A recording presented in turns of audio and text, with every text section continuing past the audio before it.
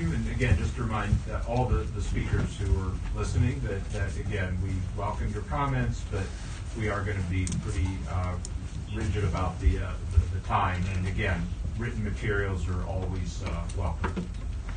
Thank you. So thank you very much, members of the committee. Dr. Remington Nevin, Executive Director of the Quinism Foundation, I spoke to at the last meeting. I'd like to point out for the record that we believe Dr. Peterson provided inaccurate, incomplete, and misleading evidence to this committee this morning. As some returning Peace Corps volunteers will attest, if we can get them to speak today, for most of the past 25 years, Peace Corps volunteers were not given a choice of drugs, they were not properly counseled, and they were not properly educated on what symptoms required MEFLOQUINE's immediate discontinuation. Dr. Peterson also incorrectly suggested that since 2001, the safer drug Malarone has been commonly available. This is incorrect. Until 2013, this drug was commonly denied to Peace Corps volunteers. Dr. Peterson also mischaracterizes the adverse event experience of MEFLOQUINE within the Peace Corps.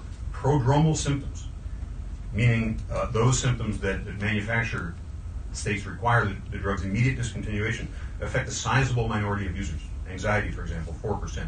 Depression, 4%. And Dr. Peterson failed to address the gross discrepancy between the known incidence of these symptoms and the documented rate of discontinuation of MEFLOQUINE among Peace Corps volunteers. Dr. Peterson should have acknowledged that for much of the past 25 years, Peace Corps policy for the use of MEFLOQUINE systematically neglected the manufacturer and FDA's guidance for the safer use of the drug. I would invite Dr. Peterson to perhaps clarify his statements in a written submission to the committee that we would take the opportunity to rebut if necessary.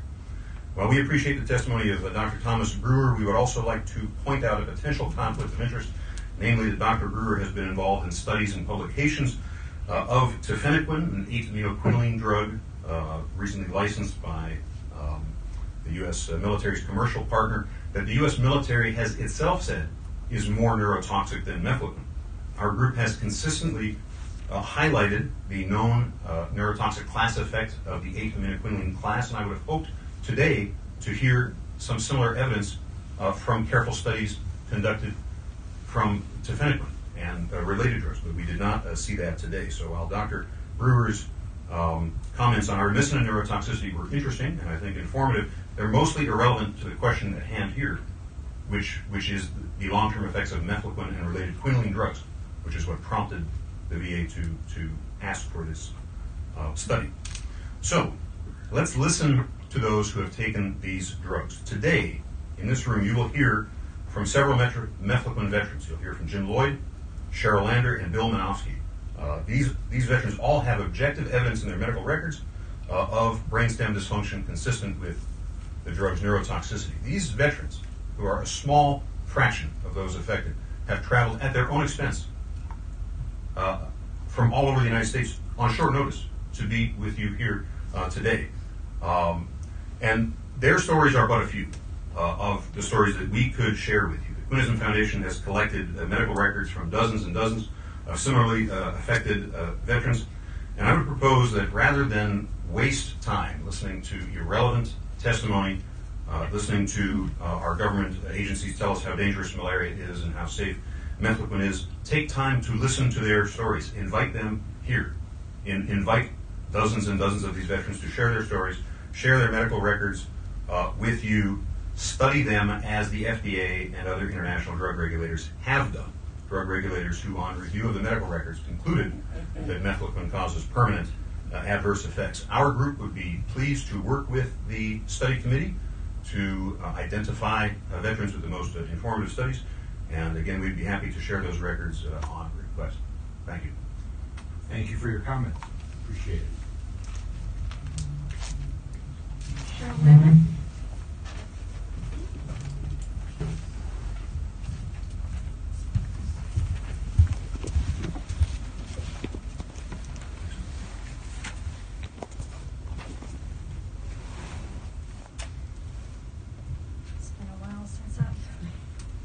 Challenged electronics. I usually give it to my 14-year-old. Now it's on. Okay. Good morning, everyone. My name is Master Sergeant Cheryl Lander. I spent 27 years in the Armed Forces, and I recently retired. in October of last year. I'm here today because I took MEFLOQUINE in March through December of 2013. When I started taking the MEFLOQUINE, I immediately just wrote off the things to being a symptom of war. I'm in Afghanistan, I'm away from my family, you know, the anxiety and the things that go with those things. You know, when you leave your child and you're in a strange environment. But whenever I was given the MEFLOQUINE, it was because I was allergic to the doxy. So the first course of malaria prophylaxis was the doxy. But once I took the MEFLOQUINE, the doctor told me, he's like, you may dream, you know, just push through it. You know, you'll be all right. Over the course of the medicine, I had balance issues, you know, the anxiety, the depression, the anger. But I did not attribute any of these things to the drug. Again, it was a symptom of war. When I get home and get my life back, things will straighten out. You know, these things will go away once I find my normal again. Well, that's not what happened. What happened was I stopped taking MEFLOQUINE. That's when things got really bad. The anxiety, the depression, the anger, the disequilibrium, it was like sped up a little bit. And I started going to the doctor and going to the doctor. I have 32 trips to sick call over these things. The memory loss, losing my words, making up words. I've gotten really good at that. I'll say half a word and another half of another word. There are two words that belong in the same sentence, but they don't go together, but I just married them, if that makes sense. Now, I know that, yes, old people, we do that too, you know, but not on the level that I experience these things. My records are not in any study. No one's called me. No one's asked me. I have consistently asked my military doctors, have you heard of MEFLOQUINE? What about MEFLOQUINE? Could MEFLOQUINE be doing this? Well, here's you some pills. Pills that don't work. They don't work.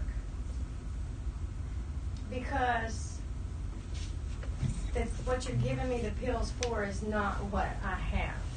I have MEFLOQUINE toxicity. There's not a cure-all. There's no pill. There's the only thing that you can really do, and what I would like this committee to do, is to have the VA develop a path of care and a course of action for us. That's all we ask, is you give us a path of care, which is which really is what we deserve. It's a path of care and a course of action. We're not asking for a magic pill. We're not asking for money. We're just asking for a course of action. Help me be healthy again. That's all I ask. And I thank y'all for listening to me. If y'all have any questions? Thank you. Just let me know. We're going to have to, again, move on, but I appreciate you taking Yes, sir. the time and coming to speak to us today. Yes, sir. Thank you. James Lloyd.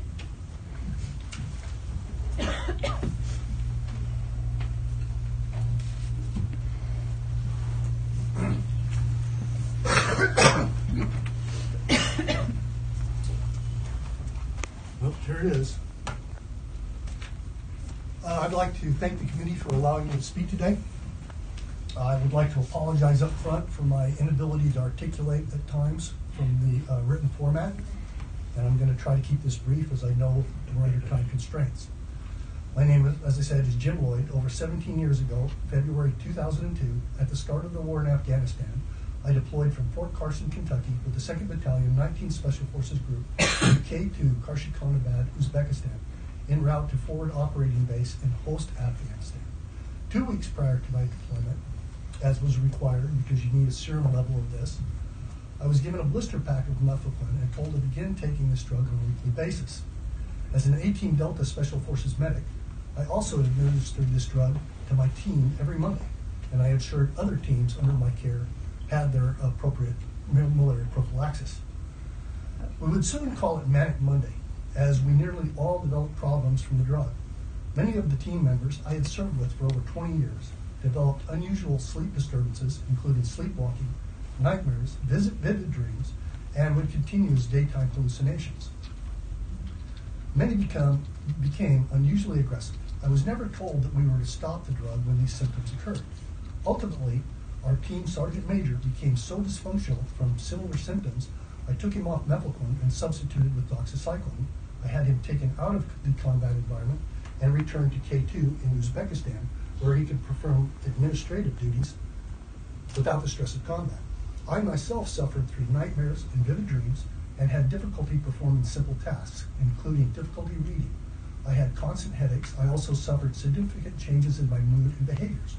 When I returned home, these continued and ultimately led to a physical altercation with my spouse. And the realization that I needed help. Fortunately, I immediately sought mental health treatment, and I was told that I suffered from PTSD. But there were some differences in what my therapist says he normally saw with his PTSD patients.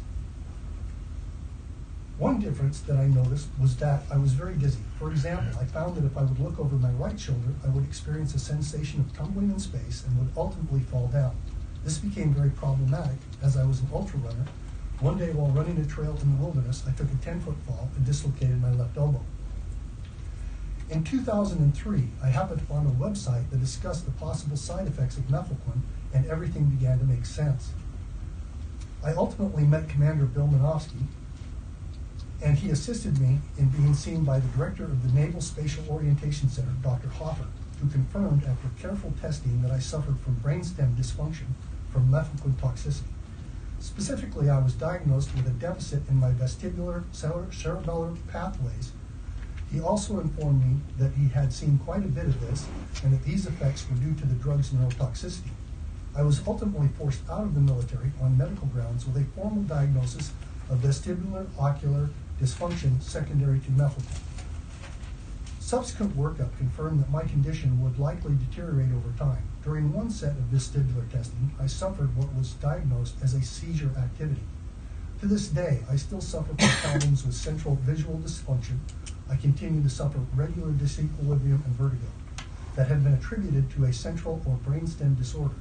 I also suffer emotional dysregulation and cognitive impairment, not fully attributable to PTSD. 15 years ago, I was promised that my case would be part of a study that would be published by the CDC and the Navy, but this never happened. To my knowledge, the details of my case have never appeared in the scientific literature.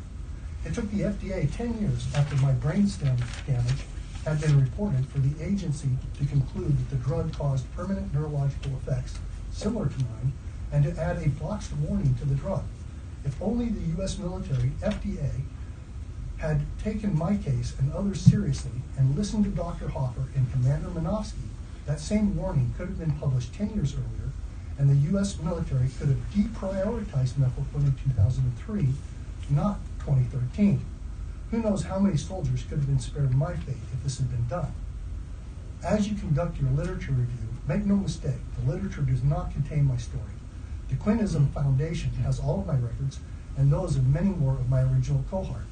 I urge you to work with them to review and study my records and decide for yourself the extent of MEFLOQUINE and its neurotoxicity as to the cause of my disability and that of many of my team members. Thank you for your attention. And I would like to add just one more thing. What soldier in combat does not experience anxiety and depression? I would be worried about anybody that didn't. So I will leave that. And again, I thank the panel for the opportunity to speak. Again, thank you very much Thank you, sir. for coming to speak to us today. Appreciate it. Yeah, as you've heard, my name is Jonathan Furman, and I'd like to thank everyone here and thank the committee for looking into this. I think it's a pretty serious issue. Last meeting, I spoke briefly, and my background is actually with quinolone antibiotics and not quinolone antimalarials, but they have such a common background in chemical composition, and it looks like the side effects are so similar. Tracking what's happening here very closely.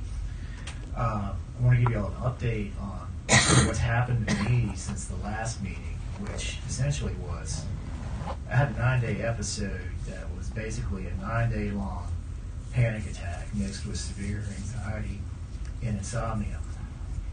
Prior to taking Cipro, I don't think I was able to understand what a panic attack would even mean. I haven't taken Cipro in 7 years, and this comes out of nowhere.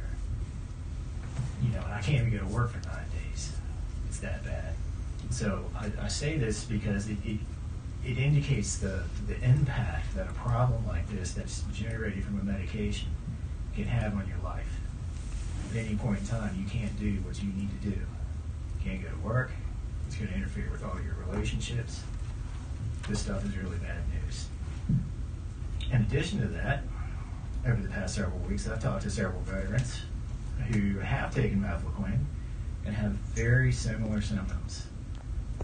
They also, have entire pieces of their lives now that are just missing. Destroyed relationships, employment problems, so on and so forth.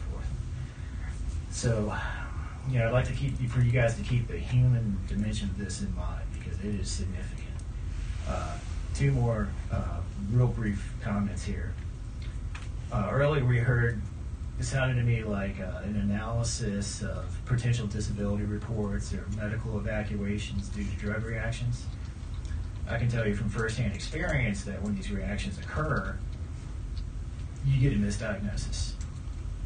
You'll get diagnosed as having an anxiety disorder or depression. You'll be put on psych drugs to manage the symptoms, which are partially successful. You will not get, advice that this is a serious situation that you're in. You will not get medevaced out of wherever you are. You will not be routed to the disability office. The symptoms will be managed until, something worse happens, which can often take months or years. So the way that plays out is usually you see career problems. Another way it plays out is suicides. I think for both the quinolines and the quinolones, when these become fatality events, it's usually a suicide type situation. So I'd like for you all to think about that. And the final thing is the earlier presentation on mechanisms of neurotoxicity was a great presentation. I really enjoyed that. The part at the end about mitochondrial toxicity, that is exactly one of our leading theories as to why quinolone antibiotics cause the neuropsychiatric problems, in addition to chronic fatigue. It's not just the central nervous system that's affected, but you see it most profoundly there. And in the research that's been done with the antibiotics, we're finding seems to be that there's genetic damage to mitochondrial DNA. So this is coming out as something that's nearly been proven. I'm hoping someone is looking at similar things for the quinolone antimalarials. And that's all I have to say. Thank you for listening. Thank you again for coming to speak to the committee. Next, we'll hear from Sarah Thompson, who's on Zoom. So, Sarah, we're going to unmute you. Thank you. Can everybody hear me? Yes, we can. Thank you for calling on me. My name is Sarah Thompson, and I served as a Peace Corps volunteer in Burkina Faso, West Africa, 2010 to 2012. Contrary to CDC guidelines and recommendations, my antimalarial medication was handed to me in a brown paper bag soon after my arrival in Ouagadougou, Burkina Faso. The medication was not provided to me while I was in the United States, even though Peace Corps provided training with other medical services, including vaccinations at the consulate in Philadelphia prior to departure. When I was handed my MEFLOQUINE soon after arrival in Africa, none of the Peace Corps staff, to include the Peace Corps medical officers, provided me with any information on the drug's adverse side effects, or for what symptoms I would discontinue the drug. All I was told was that my service would be terminated if I were found to be non-compliant. And even though I was made to sign the document in which I stated I agreed to choose MEFLOQUINE, MEFLOQUINE was chosen. At the time, I did not know of, nor was I offered either of the two cheaper options that should have been made available to me, doxycycline and malaria. I was also provided with a loaded dose of MEFLOQUINE and compared to MEFLOQUINE for 3 consecutive days upon immediate arrival in the country. While I was living in a small village in eastern Burkina Faso without running water or electricity, having little to no access to health care, I experienced several health issues in retrospect that I learned were very likely caused from my use of MEFLOQUINE. Soon after starting MEFLOQUINE, I experienced insomnia, anxiety, depression, and paranoia. This time as a Peace Corps refill my medication despite my experience and reporting my psychiatric symptoms. I developed disabling dizziness and vertigo. Upon my return to the States, my symptoms worsened. Although I was assured by Peace Corps staff that I merely had an ear infection and that my symptoms would subside, I continued to experience unanticipated dizziness and vertigo. On several testing, I was found to have abnormal testicles with evidence central nervous system. Thankfully, Dr. Nevin reviewed and thoroughly read my medical file and identified my symptoms of vertigo. Over 6 years later, I continue to suffer from dizziness and vertigo symptoms. As Peace Corps provided me with the drug while I was outside of the United States, I was not able to hold Peace Corps legally liable for my disability. District Judge in D.C. dismissed the lawsuit that I filed against Peace Corps for 3 reasons. One is the same lack of jurisdiction, as the drug had been given to me while I was in Burkina Faso. I have 3 claims with the Department of Labor, 2 of them active. All 3 claims numerous errors and faults to me. I have called Department of Labor and advocated for my health care since my return. Despite over 100 meetings on the Hill and more discussions, 100 plus discussions for Department of Labor, I have been unable to hold Peace Corps or Department of Labor accountable. As such, I am unable to access appropriate medical care and treatment for my health issues stemming from MEFLOQUINE to me. When the Wall Street Journal discovered my lawsuit against Peace Corps and published a story about it, I received countless emails from fellow returned Peace Corps volunteers regarding their struggle with MEFLOQUINE poisoning and resulting symptoms, ranging from paranoia to nightmares to vestibular issues to suicidal ideation. I tried contacting the National Institute of Health to encourage them to conduct a study of individual volunteers like me. I even filed a whistleblower lawsuit to validate my experience that was dismissed and the whistleblower lawsuit was dismissed as I am a return volunteer and is not considered a federal employee. Beyond a false publication by the Wall Street Journal, my case has never been formally acknowledged or officially reviewed by Peace Corps or any other institution, despite several attempts to get access to appropriate medical care and treatment.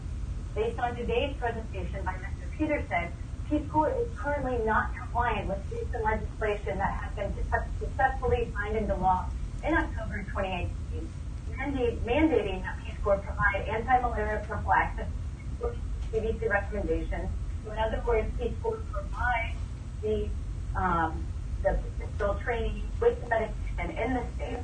In other words, this legislation mandated that Peace Corps provide Peace Corps training with antimalarial prophylaxis. And the bill is H.R. 2259, SAMFAR and Newcastle Peace Corps Reform Bill of 2018.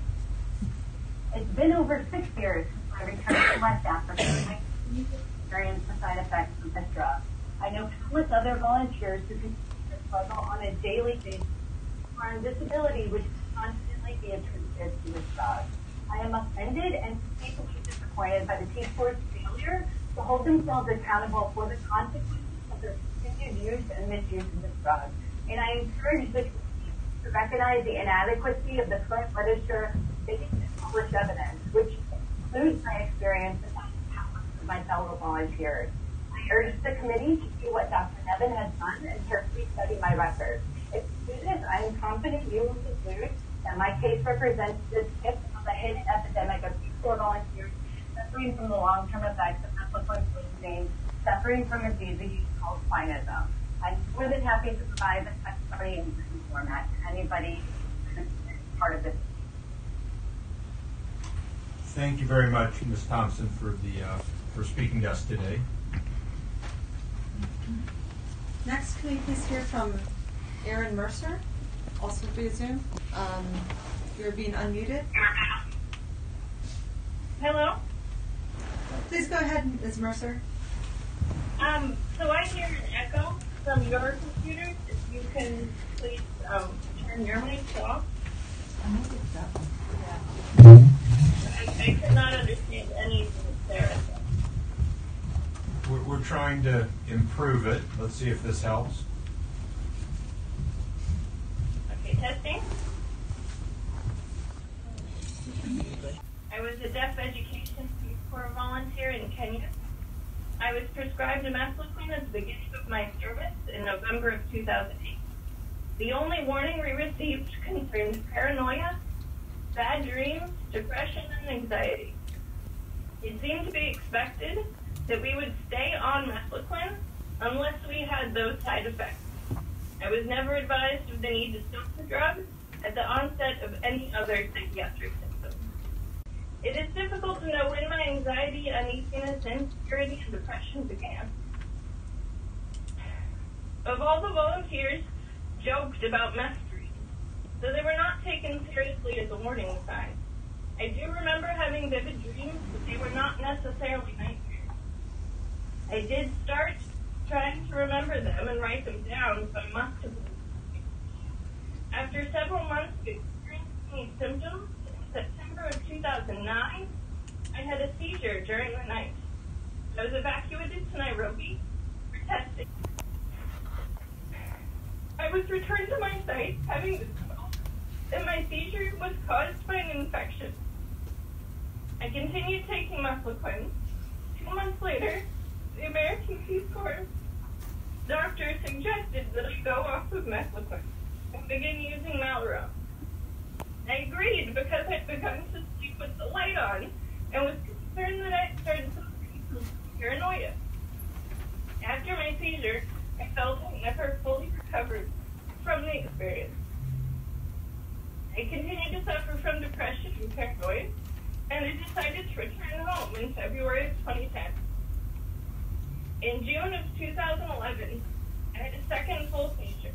I saw a neurologist, and he informed me that despite the absence of family history or any signs in my personal history, I had epilepsy.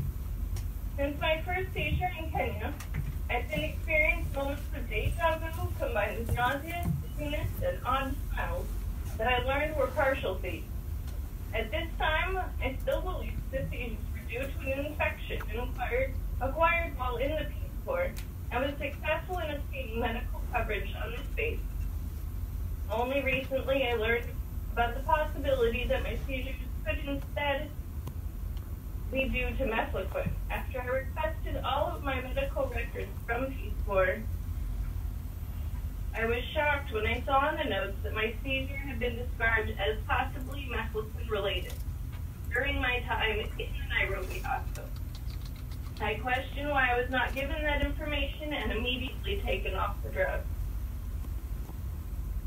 We were never informed that the side effects of MEFLOQUINE could last after we'd stopped using the drug and possibly forever. I continue to suffer from epilepsy. I also experience other issues such as vertigo, nystagmus, memory loss, fatigue, and an inability to focus. I continue to suffer from depression.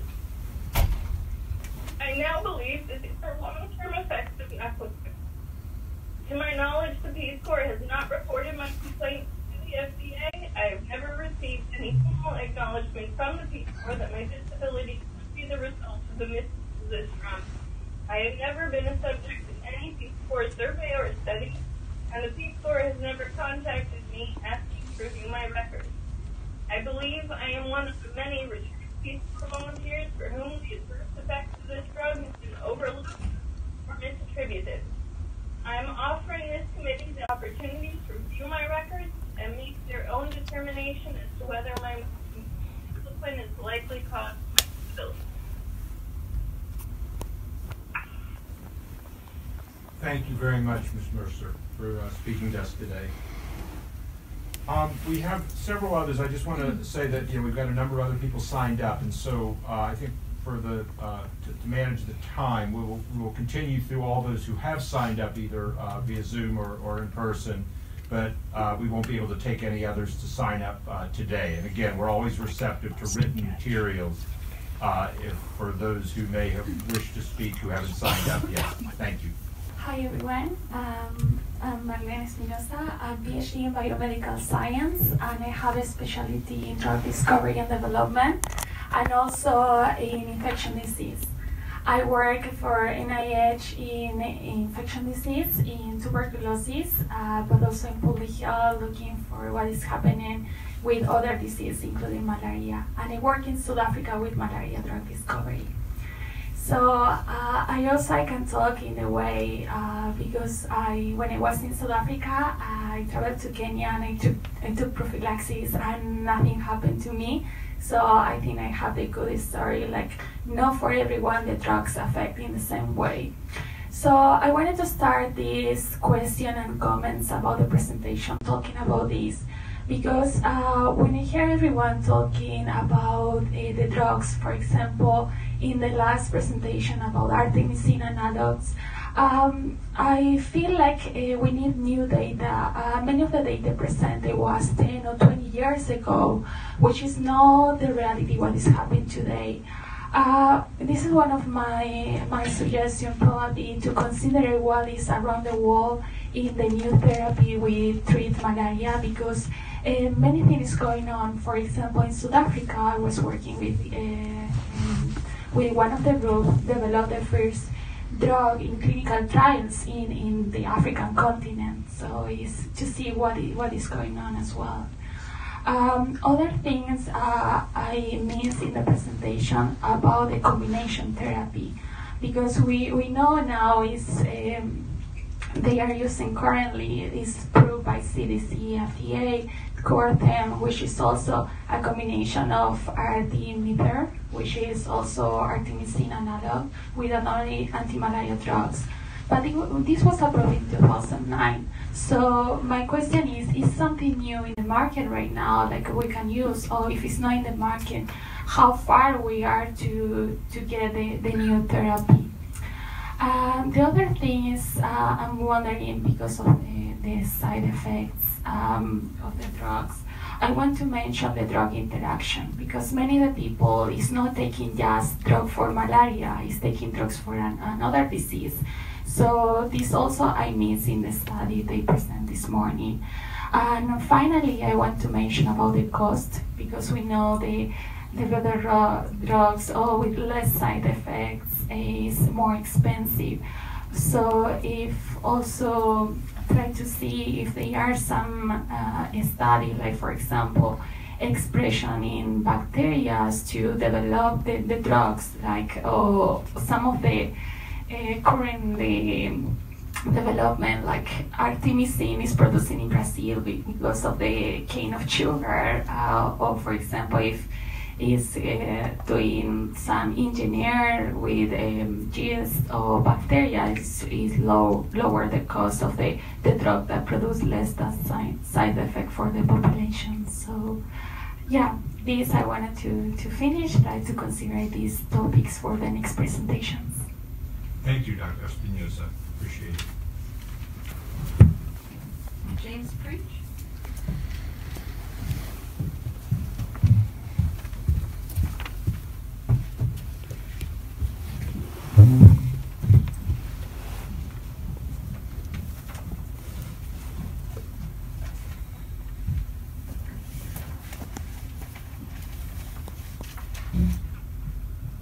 Good afternoon, Mr. Chairman, members of the committee.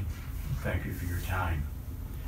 My name is Jim Preach, and I'm a retired special agent with the State Department's Diplomatic Security Service. Throughout my career as a special agent, I underwent annual mandatory comprehensive physical and psychological examinations to maintain my service eligibility as a special agent. When I retired in 2000 and went to work for the World Bank, I was in excellent physical condition with no prior history of psychological, neurological, or physical impairments until I took Lariam on back-to-back trips overseas. After my 9th pill, I became seriously ill and was medevaced to the Johns Hopkins Medical Center, where doctors treated me for a traumatic brain injury due to acute MEFLOQUINE toxicity. This was 19 years ago. My symptoms, which continued to manifest with increasing severity, included severe depression, major panic attacks. I couldn't look at a rolled-up Washington Post without falling into a fetal ball. Acute insomnia. I couldn't sleep for more than 2 hours even with sleep aids, without being jolted awake, and my brain telling me, you're not getting back to sleep for another 36 hours. Intense cranial burning, epileptiform seizures that rendered me unconscious, severe aphasia, intense synaptic jolts, acute tinnitus, severe imbalance. I used to have perfect balance when I practiced the martial arts throughout my life and could even do a tightrope walk. Now, to this day, if I stand with my feet together and close my eyes, I fall over backwards to the right. An inability to filter out any stimuli, loud noises and flashing lights literally shut down my brain. An overwhelming suicidal ideation. I could not believe how this other sense of me continued to say, get up, run as fast as you can, and jump out the nearest window, or walk in front of that semi to end it all. And uncontrollable rage. Those of us who suffer from MEFLOQUINE's toxicity never know when these symptoms will cyclically return to us, and which ones will return at any moment, and for how long. To my good fortune, my graduate education and a lifetime of experiences serving in more than 150 countries worldwide, along with an amazing wife, a psychiatric social worker, who happened upon a website named Lariam Action USA, allowed me to understand that it wasn't me. It was the MEFLOQUINE that was devastating my life. Unfortunately, a young GI or Marine just recently out of high school with no experiences and no support system, who also lacks any knowledge of the symptomology of MEFLOQUINE, will not be so lucky. They will simply not know that it isn't them, and the result will be utter devastation. They will be examined by doctors who honestly tell them that there's nothing wrong with them. The 40 physicians of every specialty and ilk who examined me on behalf of the World Bank's insurance company told me that very same thing. There's nothing wrong with you. Why? Because they couldn't see the damage inside my brain. But a doctor who performed a 6-hour functional electroencephalogram found otherwise. His 76-page report confirmed permanent damage to multiple areas of my brain. And when he hesitantly remarked that I no longer had any alpha waves in my frontal lobe, he fearfully said, quote, I'm honestly not sure why you haven't gone postal by now, end quote. Unfortunately, State Department, Peace Corps employees, and GIs suffering from Lariam toxicity will not be offered such a functional EEG.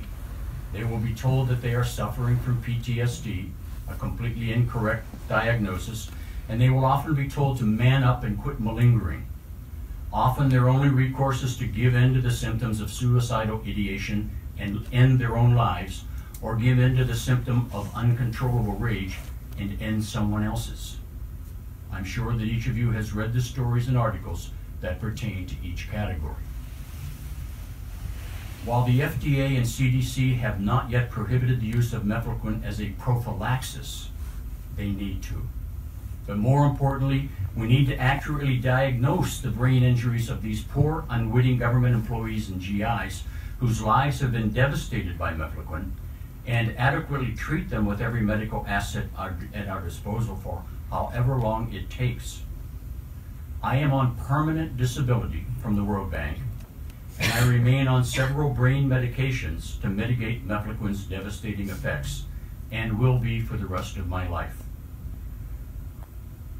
While with regard to my future, I fear that its effect on my brain in terms of synaptic failures may lead to dementia and Alzheimer's. But that's the future. Right now, I beg of you, please do something for those people who are suffering and prevent any more suffering in the future. Thank you. Thank you for your comment. Can we please unmute Lloyd Duhan?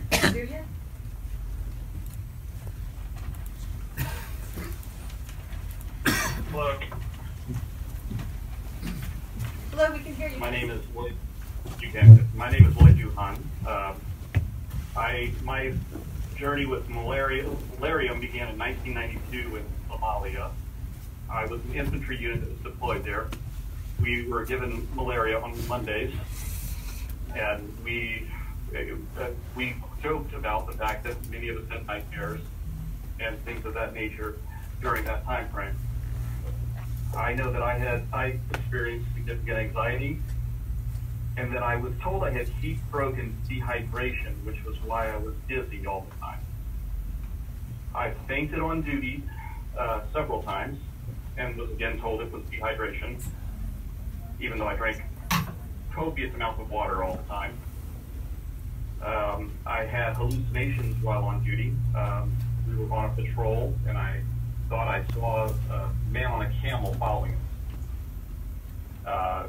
Then I acquired tinnitus while I was in Somalia. And then upon return, I actually had malaria. And was because apparently MEFLOQUINE did not deal with the malaria that was inside of the liver. So I had to take a different medication after I returned home to deal with actually having malaria. What Mr. Preach said earlier, I was that soldier. I was 18 years old when I joined. I had no idea that any of this was anything. I thought it was all me. I was separated from the military. I continued to have problems. I had a collapsed lung. I had blisters that cover my lungs, and my lungs had to be ablated to the chest wall of my chest. I continue to this day to have dizziness, anxiety attacks, and severe depression. In 2013, the VA said that I had unspecified anxiety disorder, and then I was prescribed a Xanax by an outside doctor. That led to a suicide attempt in 2016. And then the VA has since diagnosed me with PTSD, panic disorder, and major depressive disorder. My PTSD was called non-responsive by my therapist. And at that time, when I went doing my own Google searches, I discovered the great research that was done by the Quinism Foundation and Mr. Bill Manovsky and Dr. Nevin, and that was in 2017. And then when I reviewed the literature that they had available and the symptom list they had available, it described my experience in its entirety. So please take this opportunity to review my records, which Dr. Nevin has, or all of our records that are available to you. This is the only way that you can actually see, because I know that there is no literature that involves my records. I did not know what I really had going on until just over a year ago. So please take a look at all the records. Please take a look at what every one of us has to say, and please move this forward so that VA can take care of us in the way that we need to be taken care of. Thank you for your time. Thank you, Mr. Duhan. Thank you for calling in.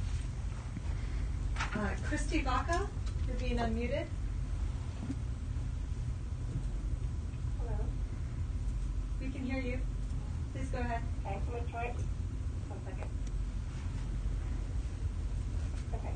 Is there anything else? No. Hi, my name is Christy Baca. I was a Peace Corps volunteer in Africa in 1995. Dr. Peterson's presentation this morning referenced a survey of Peace Corps volunteers who served from 1995 to 2014. I'm curious what the selection criteria has been for 8,000 some odd people. Sorry, Ms. Baca, if you could speak just a little more loudly. I was medevac in 1995 after 11 months of service due to, quote, per my Peace Corps medical records, a possible MEFLOQUINE reaction. I was not included in the survey, and I was medevac due to severe mental health issues. I have no history of mental illness. When Peace Corps prescribed MEFLOQUINE, I was told simply that it might cause vivid dreams, no more. In that same conversation, the Peace Corps medical officer stated that Peace Corps volunteers who visit a Peace Corps medical officer, out of them rather, 80% are due to mental health issues. So soon after training began, when I began to experience severe anxiety and depression for the first time in my life, I had no clue that it might be due to MEFLOQUINE. So I'm a good rule follower, and I continue to adhere to policy and take my pills accordingly. If Peace Corps had informed me at that time to stop taking MEFLOQUINE if I began depressive issues, my life would be very, very different today. I was medevac, as I said, with severe depression, anxiety. I was suicidal, so I did not admit that when I visited the Peace Corps medical officer. I was sent home. I visited in D.C. with a psychologist for several weeks who point blank would not agree in any form or fashion that MEFLOQUINE had anything to do with my psychological state. I was told that my psychological state was due to adjustment issues overseas, although I had just spent 6 months in Spain traveling independently, 6 months in India prior to that, traveling independently. I was not having a hard time adjusting. I was having a severe reaction and did not understand it. I chose to leave Peace Corps due to my medical issues and not wanting to have to go back and take MEFLOQUINE. And I moved to New York City. And it took me a year to feel somewhat whole again. Again, this is 1995. I noticed that I had severe sound sensitivity, light sensitivity, motion sickness for the first time in my life. And granted, it's New York City, and it seems to be a little overwhelming. But it didn't make sense. I was reading books like Too Bright, Too Tight, Too Fast, I can't remember, trying to figure out what was going on with me. I fainted a few times on the New York subway. I was tested, my heart was tested, all was well. I stayed like this for however many years it's been, until about 15 years after leaving the Peace Corps. My symptoms worsened significantly. I began having cognitive impairments. I became severely depressed. I became more and more anxious. I was unraveling, and I had full neuropsychiatric evaluation, testing for dementia, honestly, because my short-term memory was so bad. My processing speed was so poor. I've had a multitude of diagnoses. One of the first diagnoses I had after 5 years of therapy for suicidal ideation was PTSD. And other than being medevaced out of the country, I didn't suffer any traumatic events. I was a puzzle to my psychologist. The full neuropsych eval, one of the diagnoses was type 2 bipolar with psychotic features. I've been diagnosed with major depressive disorder, with generalized anxiety. I've seen a neuro-ophthalmologist and been diagnosed with convergent disorder. I have seen a neurologist, and most importantly, have a confirmed central vestibular disorder with damage to my brain system. So that was after a battery of balance tests. You know the drill. Forgive me. So short-term memory, aphasia, I don't know, you referenced it earlier, but yeah, cow house is something I come up with when I can't find the word for barn. I just fill in the words in any way I can. Sometimes I have to just take someone's something and point to it because I can't even navigate my way around the word. Sensitivity to light, sound, movement continue to be severe problems. Rage is an issue. I am disabled and I am struggling immensely. One of my more recent diagnoses was neuropathy. Tinnitus is part of that as well. Vertigo, balance issues, etc. I don't know how to wrap this up, but I would like it noted that since 1995, with an acute reaction to drugs, followed by medevac, followed by really just sensory issues, no balance issues at that time, no vertigo, no tinnitus, no depression, no anxiety, just motion issues. It was 15 years when I had the severe problems, neurological symptoms emerging, and I reached out to a handful of Peace Corps volunteers that I had served with at that time, 15 years post, and asked them, how are you doing? And out of a very small number of people that I had served with, I had a large response of, I have epilepsy. I can't remember the person that I met last week in a meeting at work, and my wife was freaking out. Person after person with severe psychological issues or memory lapses. That's it. Thank you. I would be happy to make my medical records available, and I appreciate your time. Thank you, Ms. Vaca. Thank you for calling in. Suzanne Marmion? Sorry, you're being unmuted. Yes, this is Suzanne Marmion. Can you hear me? Yes, we can. Thank you. Okay, thank you. I will be brief. In 2004, I was an editor at the BBC World Service and Public Radio International for Around the World. And I took MEFLOQUINE, and I was healthy, including with no mental health history problems. I developed dizziness, panic attacks, brain fog, headache, and seizures. I was assessed and diagnosed by a neuro-otologist with vestibular disorder due to MEFLOQUINE toxicity. And worth noting, I had taken 3 pills. 15 years later, I do still have vestibular disorder, balance issues, headaches, and severe insomnia. My hope is with the committee today, and thank you for the path forward for unsuspecting military and Peace Corps volunteers in particular, is that we're able to find a path towards sticking to safer alternatives. So thank you for deepening your research to ensure that there won't be future unnecessary casualties of antimalarial drug neurotoxicity. Thank you. Thank you, Ms. Marmion. And finally, can we please hear from Christopher Thrudka? You're being unmuted. Hello, thank you.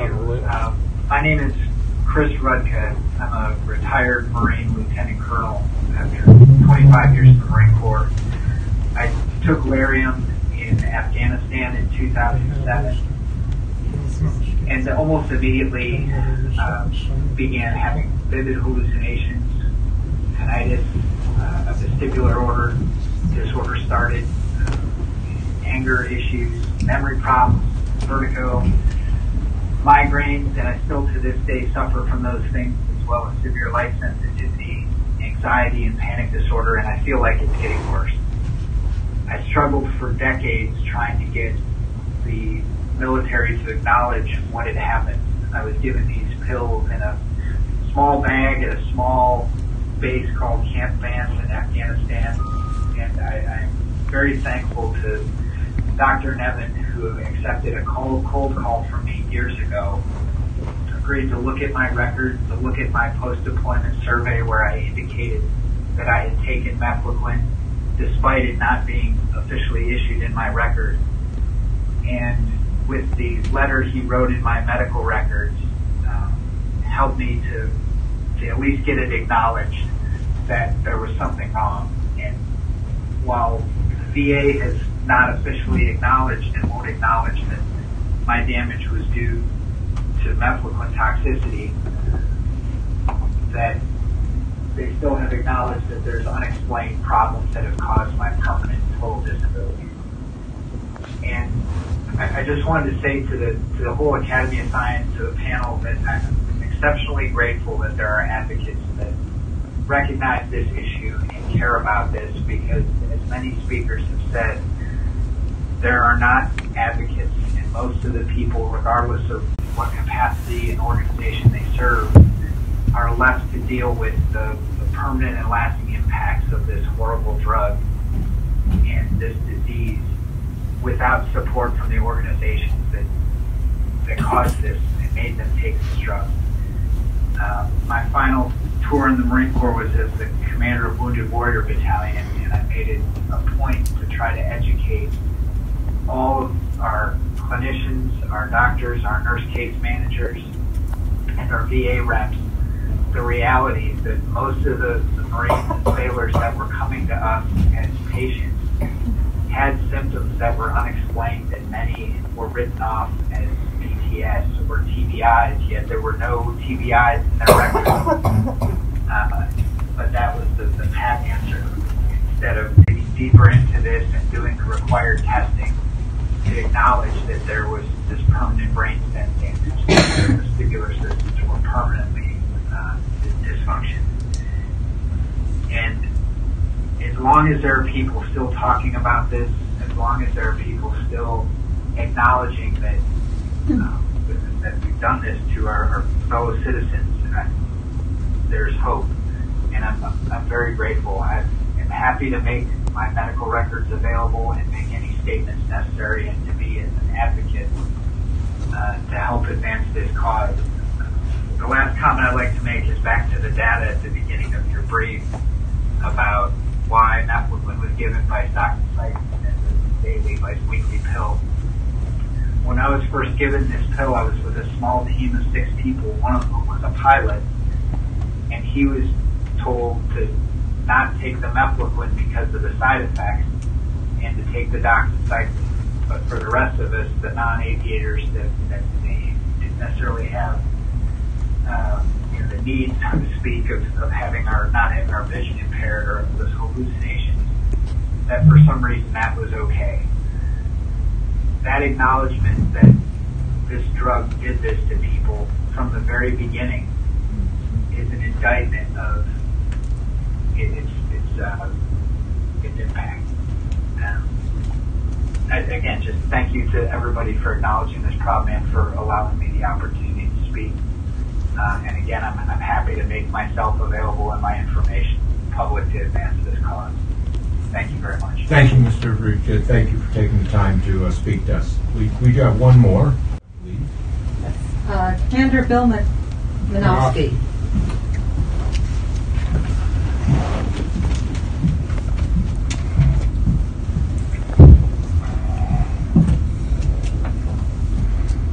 You have to excuse me, I'm not doing very well right now.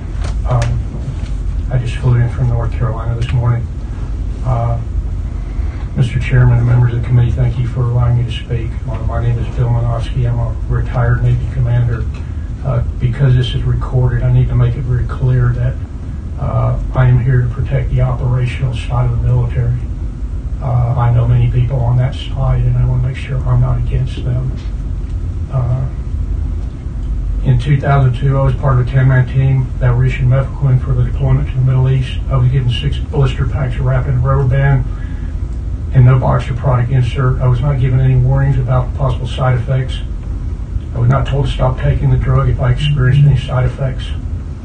Prior to the deployment, I was healthy and fit for duty. I just passed my annual flight physical. I also had a top secret SCI security clearance. People with security clearances are very reluctant to admit anxiety or depression, so your data is skewed. A month into the deployment, I was reassigned to Special Forces Intelligence, where I performed mission planning for the in-service SEAL, Army, and Air Force Special Forces teams into Baghdad and southern Iraq at the start of the Iraq War.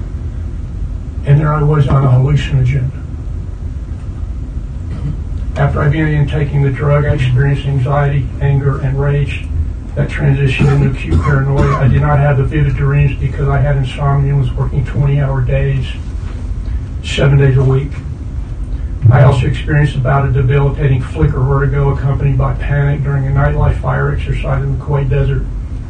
When I returned to the States, my symptoms of anxiety and panic attacks amplified significantly when I was issued Robitussin with codeine for a cough that I developed. So the counter-indication whether the drugs does need to be studied, especially opiate narcotics, because of the use of opiates as painkillers in combat scenarios. I was admitted to the local emergency room 5 times for acute panic attacks. My wife said I tried to jump from a moving vehicle. I had audio hallucinations. The Navy doctors did not want me to talk about the drug. When I asked the clinic doctor if it could be the Lariam that made me so ill, he told me that he did not want me to talk about it because it was too controversial. I later caught him generating 2 sets of medical records on me. When I went to seek independent medical care, I was diagnosed with 8th cranial nerve neuropathy by the ENT department of Legacy Health Center in Portland, Oregon.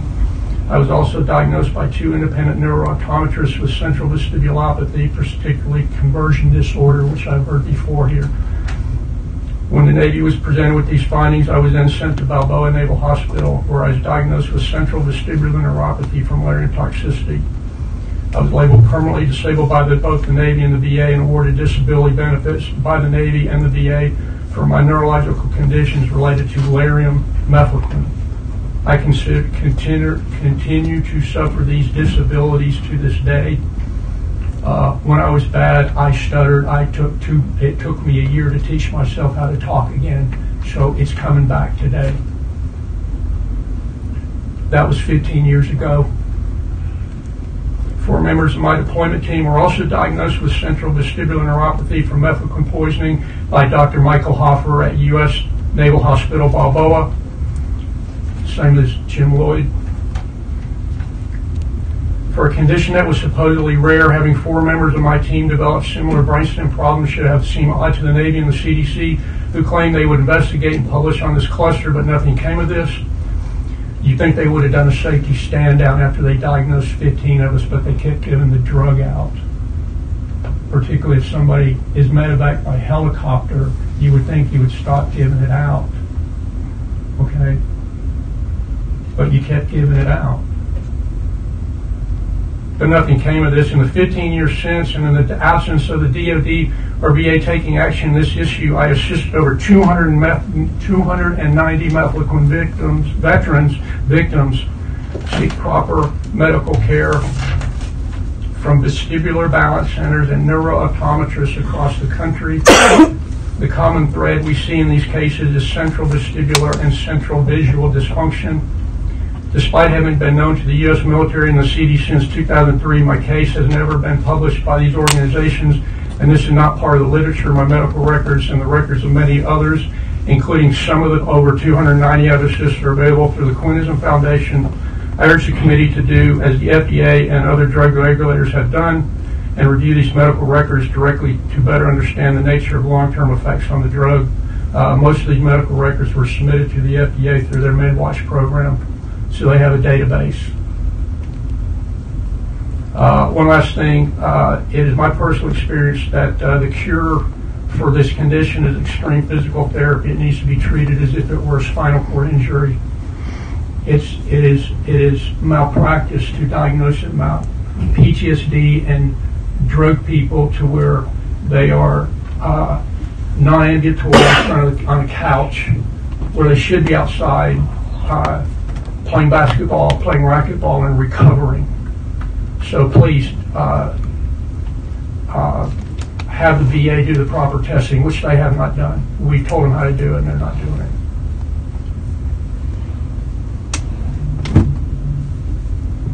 And also, if the DA is worried about malingerers, you can't fake the nystagmus when they do the Diggs-Hall maneuver. And you cannot trip up the CDP machine, computerized dynamic posturography. It detects voluntary movements so that malingerers can easily be weeded out there. So anyway, thank you. Thank you,